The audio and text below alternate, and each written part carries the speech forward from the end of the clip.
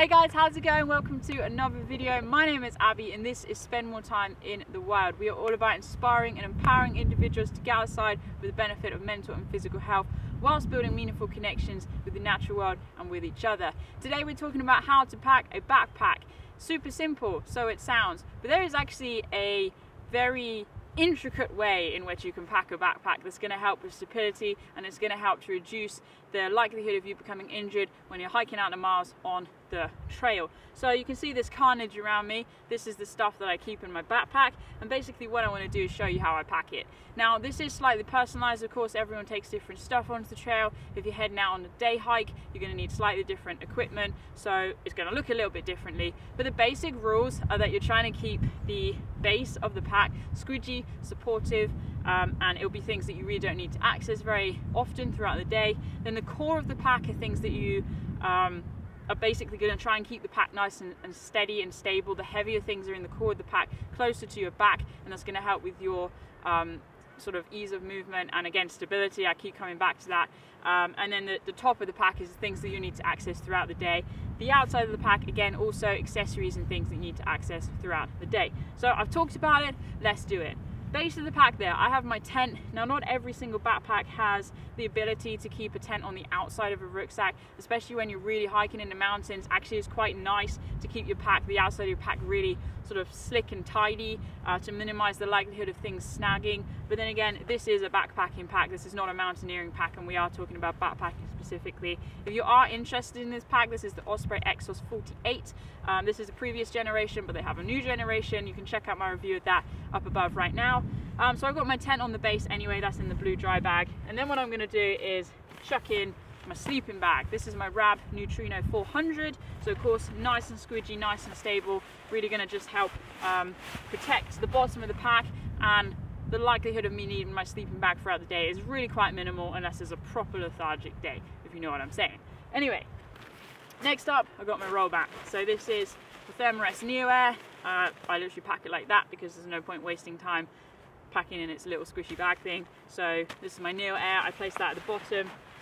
And then generally the next section of your pack will vary, it's quite personalized, but I tend to do things sort of in thirds. It just helps to bulk out the pack and keep that stability and that shape of the pack. So I'll place things like my wash kit. I mean, tiny little wash kit. You can see how important hygiene is for me. In fact, actually, I'll put my towel in with that. There you go, now it looks slightly bigger. Yay, go me. So I pop that in there as well because I usually don't need that throughout the day.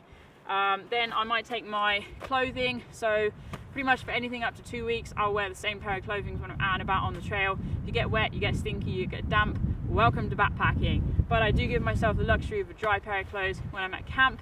So in here, I've just got a t-shirt, a pair of trousers, and another sort of thermally top, and some sleeping socks. I haven't really compressed that much, to be honest with you. But I keep these sort of well protected in this dry bag. These are kind of sacred stuff. So generally I'll put them nearer to the bottom as well. Again, sort of squidgier shape there. Then I'll take my stove. So this is my sort of Soto setup. You might have a jet boil, you might have a Trangia, you might have some kind of liquid burning stove, whatever it is. I generally don't use my stove when I'm out in the day, so that goes in there as well. All sort of packs in nice and tightly. Then I've got my first aid kit. This is actually my group leading first aid kit. It's quite bulky. I wouldn't necessarily carry everything in here when I'm on the trail, but for the sake of this video, I've just grabbed this first aid kit. So pop that one in as well. And all of this really is so easily accessible. For some people, that first aid kit should be on the outside of the pack, but for me, it's literally a case of take out some jackets and I can get to it. Easy peasy. Up next, we're talking about slightly heavier items. This is my food bag. This is just packed for a little micro adventure, an overnight trip. But you know, in reality, your food can sort of weigh anything to sort of 3, 4, 5 kilograms if you're going out for a really long period of time and there's nowhere to resupply. Now this is a real talking point because the heavier items, so i.e. your big bulky food bag, needs to be towards the back, the frame of the pack. It's going to keep it closer to your body. Again, going to help with that stability. It's going to help with that center of gravity, and it's going to keep you nice and upright when you're on the trail. So I'm placing that closer to my body as opposed to closer to the outside of the pack. And what I'll do is I'll take out the snacks and things that I might want to eat throughout the day and put them on the outside. Those are accessories, they're additional things. I'm taking them away from the center because I don't need them there. Up next then, just an insulating jacket. synthetic Patagonia nano puff. I tend to just stuff that in the crevices. It is synthetic, so if my pack gets wet and that gets wet, it's going to retain my temperature when I wear it, which is awesome. And sometimes I'll just use that, you know, if I stop, a bit windy, I'll put that on, nice and simple.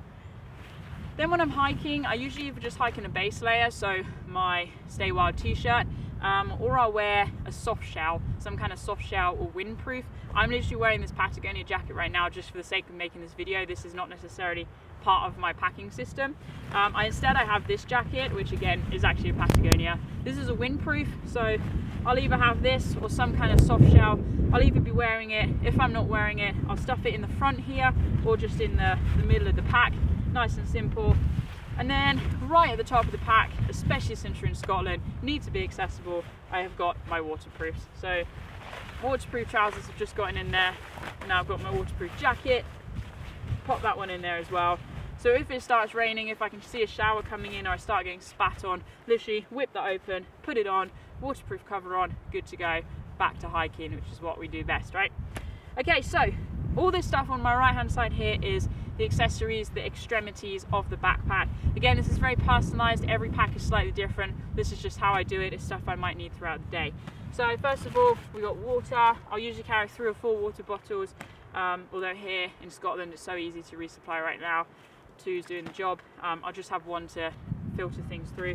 So I'll pop them on the side. We've actually got a designated water bottle, access points there. Sometimes I'll keep my mug in one of the sides as well, just means I can get to that if I need it in the day. Then in this front pocket, this bag here is extremities insulation, so essentially hats and gloves, they're just there, ready to go. Again, if the wind picks up or I go up high, the temperature drops, I can layer myself up nice and easy. Also in the front, sometimes in the top, again waterproofing, so gaiters, ankle protection there, should I be going through a nice boggy section, stretch. Probably with midgies, as is the way here. Then I've got camp shoes, so really lightweight flip-flops for me, do the job. I usually just stuff them in there. I generally put those in a bag, to be honest, because they're normally quite wet. Thankfully not needed in the glorious sunshine we've got today, but I've got a map case, keep the map nice and dry should I need it. And then we're just left with a few more bags. Again, this is personalized stuff. So on the underside of the rucksack, I keep things I generally don't need very often, but I might need, i.e. head torch and my wallet, and then also some personal medication and stuff. Pop that one in there. Everything's in bags because it just helps to keep things dry. And then in the top of the top, I put my toilet kit. Don't want to see what's in that. And then just a whole bunch of other stuff. Sun cream, purification tablets, some, again, more personal medication. I've got a knife, I've got a pacing chart, and I've got my toothbrush and my toothpaste, because I usually like to do my teeth just as I start to set off on the trail after packing up camp, and I'm good to go. And I have a random hand warmer for no apparent reason. So there we go. And that, my friends, is how I pack a backpack. So just to refresh that, all the sort of bulkier, softer, squidgy stuff that you're not going to need throughout the day is down the bottom of the pack. The core is made up of the heavier stuff, keeping that closer to your back, and then everything at the top and outside is stuff that you might need throughout the day, or just packing it in the nooks and crannies so that you can really bulk out that pack and carry things in the best, most efficient way possible. Any question, guys, please leave it in the comment section below. I'll hopefully try and get back to you as soon as I can. But I want to say thank you so much for watching. Enjoy your adventures, and until next time, stay wild.